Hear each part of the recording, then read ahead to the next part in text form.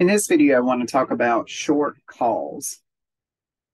So according to Investopedia, short call is an option position that's taken as a trading strategy where the trader thinks that the price of the asset underlying the option will drop. So typically you're going to see this if they think for whatever reason it's bearish. So that would be a bearish trading strategy. So as you can see from the diagram here, short calls technically have a limited profit potential because you're only receiving the call premium. And theoretically, they have a risk of unlimited loss because since you're selling the option, and in this example, you say the strike is 50, in theory, the market price could go to infinity, and thus you would be paying infinity minus the 50 there would be for your profit. So the payoff of a short call is defined as the maximum or the negative of the maximum of either zero or the difference between the market price and the strike price. So your payoffs are generally all negative. So your only profit is coming from selling, which is that premium.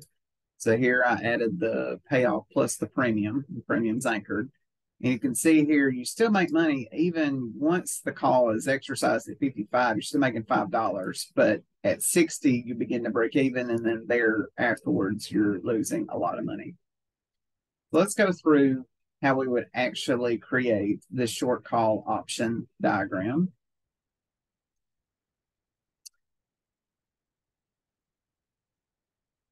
All right, so first thing here, let's do strike and premium. Let's suppose the strike is 50 and the premium's 10.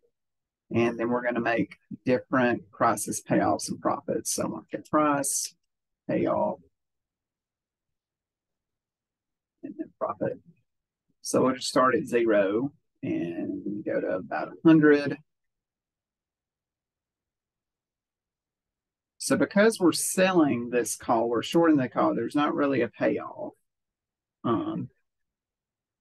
in terms of you actually getting money. But the payoff of the option, we're mostly looking at this from how much we're going to have to pay the buyer of the option since it's a zero-sum game here. So the difference here will be the minus the maximum, either 0 or the market price minus the strike. And the strike will be hard anchored here. You can either hit F4 to do that, or control function F4, or do $B, $1 as a hard anchor. So we see the payoffs there, and we start losing money at 55 in terms of the payoff. The overall final profit is equal to the premium anchored plus the payoff. So you can see we make money, we make a consistent 10 until 55, we make 5, then break even at 60, and then we lose. And you can see the unlimited loss here if I continue to drag this out. Let's just do it for 200, let's say, or even further down here. You can see it's unlimited loss potentially. All right, so now graphing this.